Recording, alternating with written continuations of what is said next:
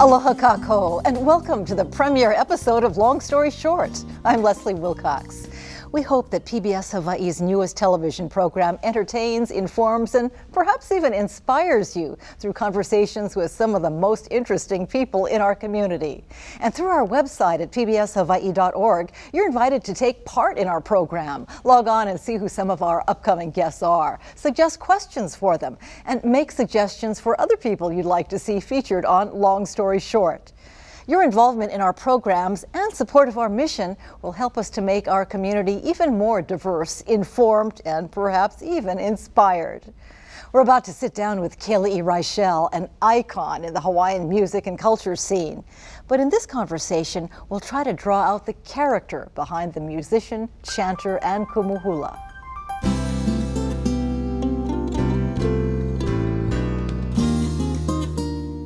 How do you define yourself? Songwriter, kumuhula, recording artist? I'm Hawaiian. For me, personally, first and foremost, I'm Hawaiian. And so I try to do things that connect myself to my ancestors, my kupuna, and find my way today through my music, through chant, through hula. I think that's first and foremost, and everything else just happens, I think. I recall reading a while back that you were surprised when you had these hit songs because you never considered yourself a good singer. No, and I think I think most singers don't think they can sing. I know I can hold a tune, but I'm not sure that I would go see me in concert. But no, I'm thankful for what we have, and I'm thankful for the gifts that were bestowed upon us, and so we try to utilize them as best as we can without being too pushy about it, you know. So. Are you a perfectionist? Yes, we rehearse lots. We do a lot of practicing, making sure that songs are correct, the chords are correct, the language is correct. The ano, or the feeling, is correct as much as possible, because people are, especially if they're coming to see you in concert or at a performance, they're paying money to come and see you. You don't want to disappoint, and you want to make sure that people leave happy and worth their time to come and see you. Are you tougher on yourself or other people? Probably. Maybe a little bit of both, depending. I think we try to pick and choose those who are around us who have the same kind of mindset, where excellence is up here. We try to reach that. We're never going to reach it. We're never going to be perfect, but at least we have something to strive for every single time. You mentioned to me before we got started here that this situation is a little odd for you because as a kumuhula, you like to be in charge and in control, and this TV setting is not quite your way of doing things. Yeah, it's a little different, for lack of a better word. But insofar as being a kumuhula, we are responsible for everything to do with the education of our students when it comes to the hula. And when you think about the hula, there's so many different parts of our cultural fabric that's in the hula itself. Within the hula you have language, you have gesture, you have dance, you have mindset, poetry, and within all of that you have little sub things like history and cultural aspects like different kinds of practices. Fishing, farming, kapa making, everything comes under that particular umbrella that we know of as hula.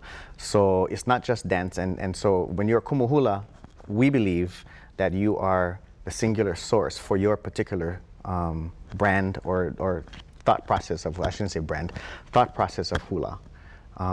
And so you have to be strong, you have to make sure that your students follow everything to the letter as best as you can, because that's what our kupuna did.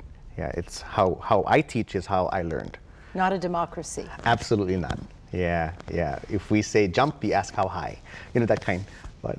And you feel comfortable with that being the source of all the, the the direction. Yes, yes, and because I started with that, you know, this singing thing, as I like to call it sometimes, because sometimes it's, you know, it just happens, it actually came out of my hula training and out of my oli training and chant training. So yeah, so that's always where I'm going to go back to no matter what. Because I know that this career, for lack of a better word, is, you know, it's fleeting. It can be. You know, these things don't last forever. But our culture is much more grounded than that. Yeah, that is where we derive a lot of our strength and inspiration. When you say we, is it the royal we or halal we or your? I get asked that a lot. You know, I don't like to use the word I. And so sometimes it's kind of weird when I say we, because it sounds like the royal we, but it's an uncomfortable thing for me just to say I, so kalamai if it sounds weird. You know, I hear through the Coconut Wireless that you began life as a kid named Carlton. Mm-hmm. Yep, that's my English name, Carlton Lewis Kealiʻi Reichel. How did you become Kealiʻi Reichel, much in demand recording artist and performer? I don't know. I don't think you start off anything in your life with that kind of thing in mind. Maybe some people might, but I know that we didn't. You know, oftentimes for us, and I can only speak for myself, you know, we work at bettering our chant, our hula, learning about our language, you know, and as you move along on this particular path and you affect others and you teach and you learn yourself, and it's a give and take process, every once in a while you look up and you see what has happened, and some people go, ah, yeah, good for you, and you know, that kind of thing, and you get all these accolades and stuff, but you know, we just put our head back down and go back to work. So I don't know how we got here. All I know is that we're here, and we do what we can while we're here. There's some adversity in your background. You went to prison. Almost, not quite, almost. I used to hang out with a group of people that we were very competitive, and it's probably part of my personality where, you know, I always have to strive, yeah, to be the best at what you do. And so, long story short, I was convicted of grand theft when I was in my mid-20s, I think. What did you do? Took some money from the company that I was working for. And why did you do it? Why? Let's see. In our little group, it started off small. It started off with, you know, taking a pencil, and then a pen, and then something. It just escalated, and so it was a little competition between all of us, and I had to be better, and so mine was the biggest one. Grand theft, that means what, $250 or more? Oh, right? Yeah, I guess so. I don't know, but you know, I was convicted, and the interesting thing was, you know, at the time I was living with my grandmother, and I was kind of known on Maui as a kumuhula, and or at least an advocate of Hawaiian cultural things. And I received a phone call from at my grandmother's house from the investigating detective, and he said, "I'd like to come and, I'd like for you to come and talk to us in Lahaina." I'm like, "Okay." So I went to Lahaina, and you weren't scared, like, oh. I kind of knew. Yeah. I kind of knew, and so I got there and immediately was arrested. And so I sat down with him, and he knew my family. He knew that I was living with my grandmother. He didn't want my grandmother to see this at all. And so we sat down, and after I signed all the papers that I had to, he said, "Okay, you can go home, and we will contact you." I was very lucky. A few months later, I had to go to court, and the judge at the time was again familiar with my work as a kumuhula, and so was the prosecutor. And they were very, very staunch supporters of what I was doing, even though they had to, punish me for what I had done. And so they felt that it would be better if I stayed out of prison and worked towards bettering myself culturally than actually going to prison. So that was a huge turning point for me. Was that community service in lieu of prison time? Yeah, yeah. And I had to pay all the money back, you know. And I speak freely about it because if I can provide one example of what you can do, how you can change your life, and it was because of the things that I was doing within the Hawaiian community that prevented me from going to prison. I had to, in my mind, turn around and pay back. And it was from that point forward that it became even more imperative for me to strive for, you know, cultural excellence as much as I could. So that was a huge turning point for me. Overcoming adversity, that seems to be a prerequisite for success in the music industry. And Kealiʻi Reichel undoubtedly has found success as a composer, performer, and teacher. We'll ask him what he thinks about being Hawaiian, being creative, and being a celebrity. Next. Get interactive with Long Story Short with Leslie Wilcox. Log on to pbshawaii.org and connect to Long Story Short to see who's scheduled to appear in upcoming episodes. Submit questions for them and submit suggestions for future guests. Get involved and get interactive with pbshawaii.org.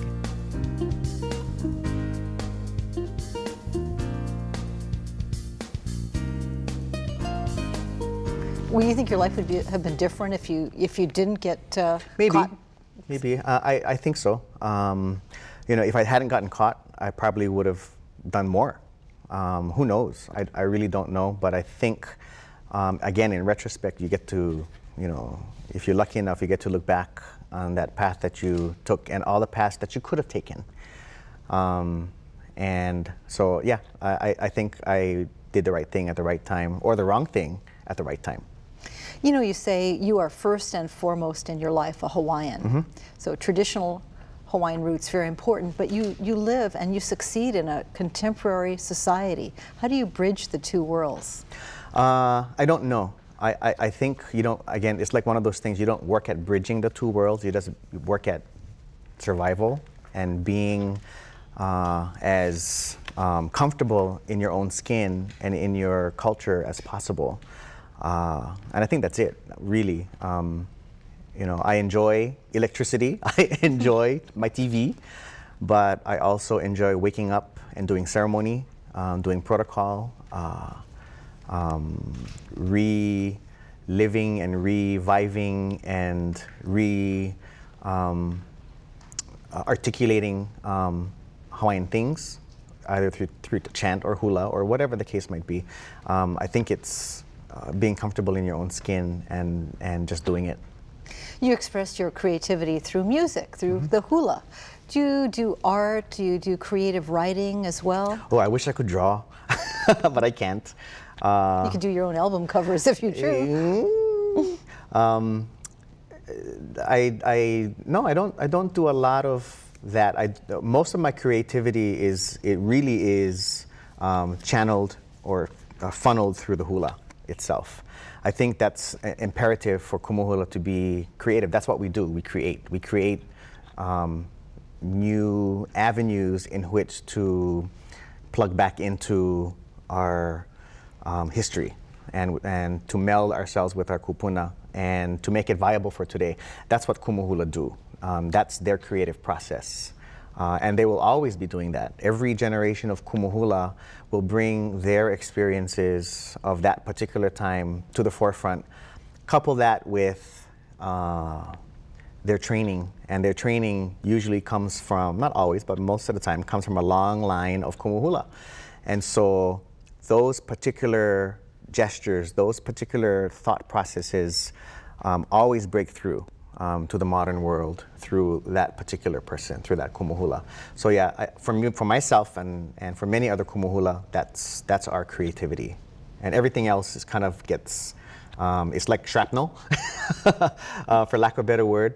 And so the singing thing is kind of like shrapnel almost for me, because it was through the hula and through chant and that particular training that the singing kind of branched out of. You know, as I listen to you, you don't seem caught up in the recording artist, celebrity part of it all. You really are into the hula and the halau part of it, aren't you? Yeah, I'm actually uncomfortable with the this kind, you know. But there are certain people, there are certain times that I think it's important, and this is one of them. And so we, you know, you're right. We're not comfortable. We're not caught up. And I think once you get caught up in it, it becomes a dangerous wave to ride. It becomes distractive. And I think that, you know, whatever success we've had with this singing career happened in a later time in my life. I think I was 32 when this happened. And so I already went through the evil 20s, you know. I got a lot of that stuff out during that particular time. I think on a personal level, had this success happened when I was 21, 22, 23, I think it would be different. And so I'm thankful for that. And you don't seem to have trouble saying, no, that's a great opportunity, but I don't want to do that. I mean, I've heard a lot of people say, oh, it's really hard to get Kealiʻi Reichel. He's tough to get. Right. You can't say yes. We learned early on, after the first or second year of this, that you cannot say yes to everything. You have to build parameters around what it is that you're going to do.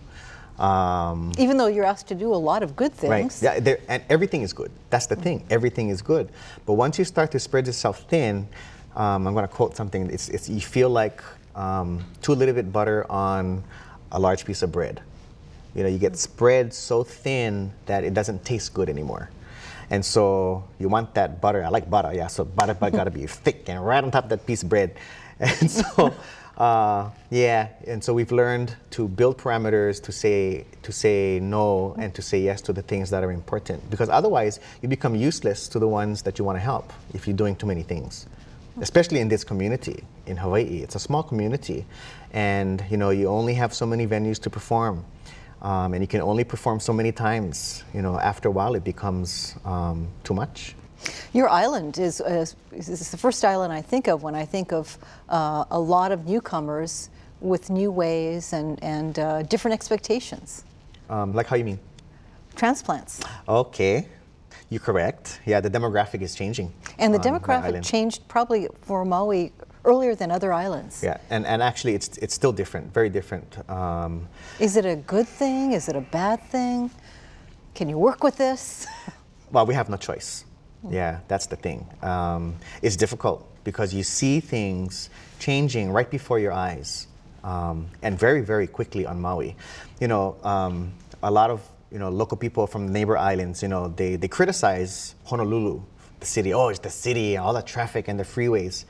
But if you look at Oahu as a whole, you still have these old neighborhoods that have mom and pop stores. There's lots of them on this island.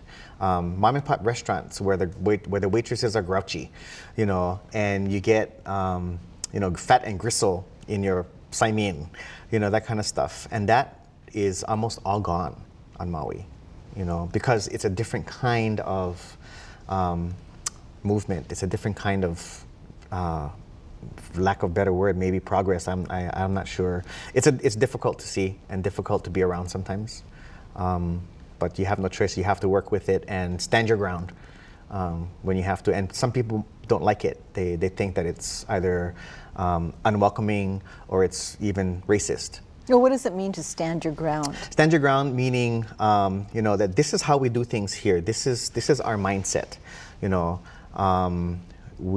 I wouldn't presume to go anywhere else in the world and change how that community thinks. Yeah, because that's not my job. Yeah, my job is to meld into the community. And there are, and I'm sure it happens all over the world, and there are people that just can't meld. They just want to make it how they want to make it. And that happens kind of often on Maui. It's just different, yeah. Sentiments that probably resonate throughout Maui and all of Hawaii's diverse communities. Coming up, Kealiʻi Reichel tells us what he does to stay grounded and keep his focus. PBSHawaii.org is your online resource for program schedules and information on PBS shows and local productions. Log on and connect to Long Story Short with Leslie Wilcox to download transcripts from this and all episodes. Get online and get interactive at PBSHawaii.org.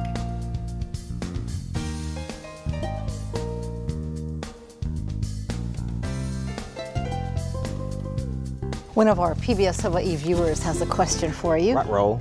Okay. When you need to recharge your creativity, what do you do? Where do you go? I stay home and I work in the yard. And where's home and what is your yard like? Well, I live up in Piholo. Which is up country, Up Maui? country, up. It's in the Ahupua, it's in the moku of Hamakua Poko, and it's about 3,500 feet above sea level, so it's kind of cold. And you know, I do a lot of yard work, as much as I can while I'm home anyway. You know, mow the lawn, yeah, get 4 dogs. I just planted, you know, 40 ohia trees on the property. So, you know, all those, and I have kalo and uala and all of those kinds of things. So for me, if I'm getting just a little bit too bombarded with this kind of work, lifestyle, it always feels good to go back and get your hands dirty. And I had to clean my fingernails before I came because I didn't realize my fingernails were so dirty. Before I got here, I was like, hey, clean your nails. But yeah, that's how I recharge. And where do you get the strength from to go on? I mean, because we've talked about how people in the public eye tend to get criticism, or you get people pulling you on different sides. How do you find strength? I think there's a lot of different ways you can find that, and for everyone it's different. I have a great family. I have really a small, very, very, very small group of close-knit friends. You know, halal keeps you grounded. Because you are responsible for so many people that you can't be, you know, flitting around too much, and you have to be grounded. Your students are a direct reflection off of you, so you have to make sure that you are strong enough for them to be able to be grounded because of you. Yeah, so that there's a whole bunch of stuff. I don't think it's just one thing. And now you're releasing a high-definition DVD. Is that a new creative challenge for you? A little bit. You know, when we do every year we have a show, we have three concerts on Maui, and we've been doing it for a few years. And it has become the venue in which not only for us to sing and for our fans or for those who like our music to come and watch us sing, but also it becomes an avenue for our halau to perform. And because that's part of the learning process, that's part of the cultural learning process, is learning how to get on a stage, learning how to take your craft that you learn in